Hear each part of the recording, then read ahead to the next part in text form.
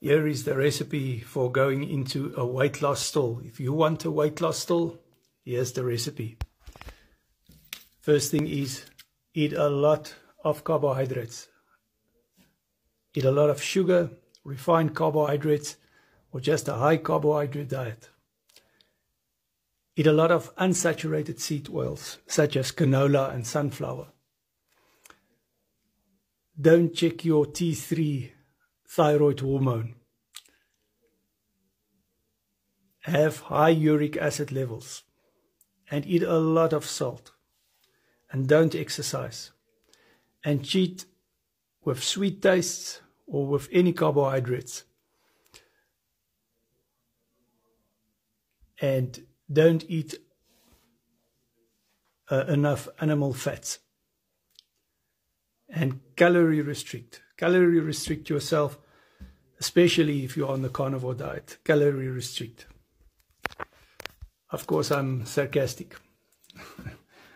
Don't do this recipe. Do the opposite of this recipe if you are in a weight loss stall, or if you don't want a weight loss stall. So the first thing, of course, that you need to do is do a low carbohydrate diet, like the carnivore diet. We don't consume a lot of carbohydrates. In fact, we only eat animal products. And the only animal products that has carbohydrates in them really is, of course, eggs and cheese and some of the organs, but it's very low carbohydrate. Of course, we go into ketosis. That is the main point. But we, of course, eat animal fats, saturated fats. And we cook with saturated seed oils, such as palm oil and coconut oil and real olive oil, not the diluted type. And, of course, check your T3 levels. Specifically, not only T4 and TSH, check out video 123. Check your uric acid levels. It should be below 5.5, not just 7. It's not just about gout. Check out video number 12. Check out also video Q12 and Q20, as well as Q65 on my frequently asked question playlist on YouTube. Of course, exercise. Don't cheat with sweet taste. Don't cheat with carbohydrates. Eat enough animal fat. And don't calorie restrict with the carnivore diet. So just to talk about salt, you can salt lightly. Don't oversalt. Don't eat too much salt. Because, as I explained in other videos, when you eat too much salt, you trigger the polyol pathway. And you trigger the body's survival mechanism. And that causes your body to make fructose from glucose. And ultimately, it tells your body to go into survival mode.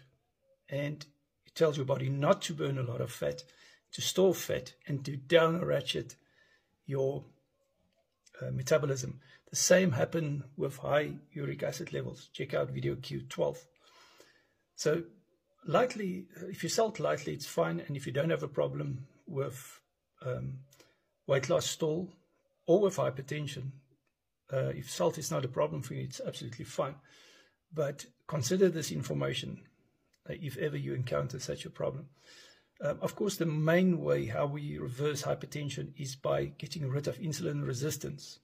So with the carnivore diet, we get rid of insulin resistance. There's no doubt about that. But if you oversalt, you can absolutely become insulin resistant again. You can absolutely get hypertension again. It happened to me. You can check back on my videos where I've testified to the fact when I overeat on salt, my blood pressure goes up. But if I get back on the salt again, even though I'm low carb, even though I'm on the carnivore diet, if I eat too much salt, I have hypertension. And the other thing is I become insulin resistant. There was a study done where they proved that within 5 days of eating a high salt diet, you can become insulin resistant. So just to talk about exercising again, when you exercise, your body, your muscles, your cells don't need insulin to utilize glucose. So it's one of the only ways, or one of the only times, that you don't need insulin to utilize glucose. So if you exercise, you actually help your body to become less insulin resistant, and you become more insulin sensitive. And it also, exercise stimulates the opposite of the polyol pathway, which I described earlier. In other words, if you are exercising, you're actually telling your body to speed up the metabolism, and it tells your body not to store fat, but to burn fat. And this is the way that you will get out of a weight loss stall. So consider the opposite of the points that I've had on the screenshot, the 9 things.